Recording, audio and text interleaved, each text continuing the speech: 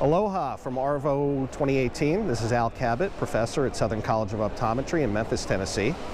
My research here that was presented involved demodex, and we were comparing several commercially available solutions, lid cleansers, for their ability to kill demodex in vitro. We compared ARVO, which is a solution of hypochlorous acid solution.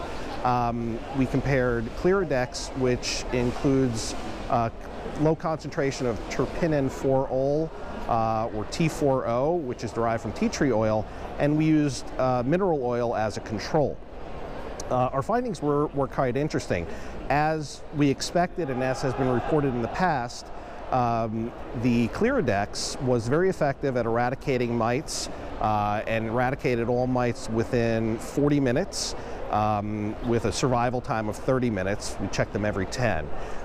The ARVO, which is hypochlorous acid, did not have really any statistically significant mitocidal properties. It was found to be equivalent to mineral oil, which is essentially innocuous. And the mites survived in those tests for a full 90 minutes. We did one additional study where we followed the mites out that survived the full 90-minute cycle, and we found that mites were able to survive in the hypochlorous solution for up to 3.5 hours, as compared to Clearadex, in which they were all eradicated between 30 and 40 minutes.